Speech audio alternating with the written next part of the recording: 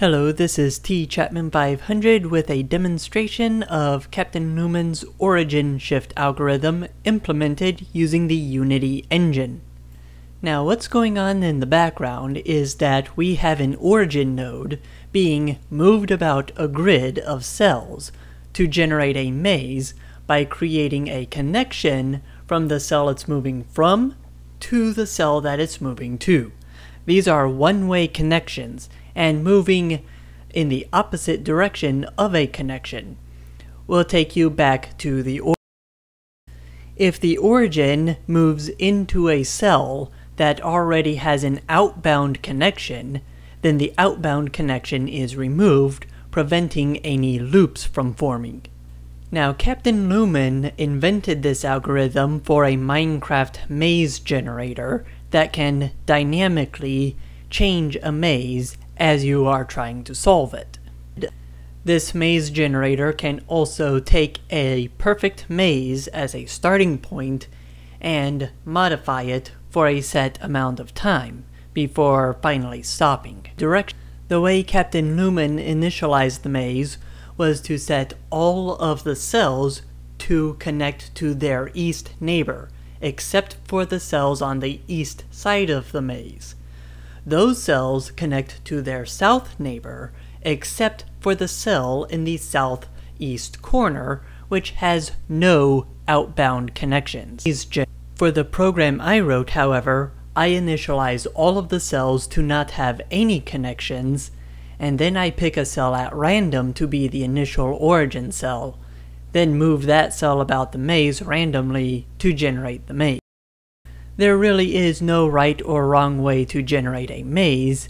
It's just that CaptainLuma, being a bit restricted by how bulky redstone circuits can be, opted for the simplest possible solution, inventing the solution as needed. I simply initialized the maze to not have any starting connections, just to see if my guess that it could generate a perfect maze from nothing was correct, which it turned out to be correct. I also believe that this algorithm can be used to fix a maze, to make it a perfect maze. I should point out, however, that if you initialize the maze to not have any connections between any of the cells, you will have to wait until the origin visits every cell in the maze before maze generation is technically complete. With CaptainLuma's implementation method, the maze is initialized with all of the cells visited, and it's just a matter of how thoroughly do you want the maze to get mixed up before you start running it. It's correct. Now, the run that's being shown in the background actually took an average of about 30 iterations per cell to complete, or about 20 minutes at 60 Hertz. I'm not going to show the entire process since that would take about another 15 minutes, so we're just going to go to another clip where I removed the frame rate cap. With this iteration, we are still running one iteration per frame, but the frame rate is now not tied to the refresh rate of my monitor. Don't be fooled by how fast it looks like the maze is being generated, because as more and more cells get generated, it gets slower and slower, filling in the rest of the cells. This iteration took about 5 minutes. Now, of course, I'm not really satisfied with how long this is taking to generate a maze, especially if I cap the speed at the game's frame rate, or especially at the refresh rate of my display. So I implemented a variation of the depth first search algorithm. For this implementation, we still select a random cell as the origin cell, but instead of moving the origin cell, we move the reference cell.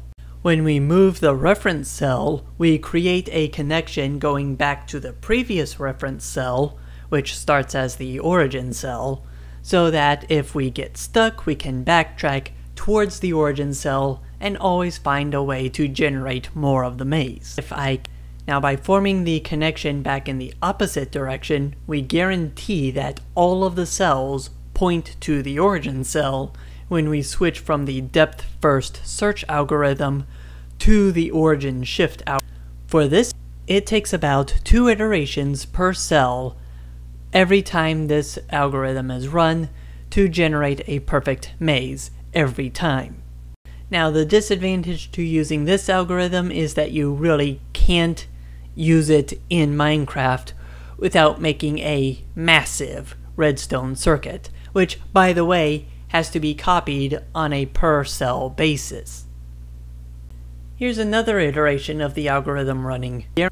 And by the way, you can actually download this program for free on itch.io, and I even have the source code for this program on GitHub. Links to those are in the description, as well as a link to CaptainLuma's original video where he explains the implementation of the origin shift algorithm.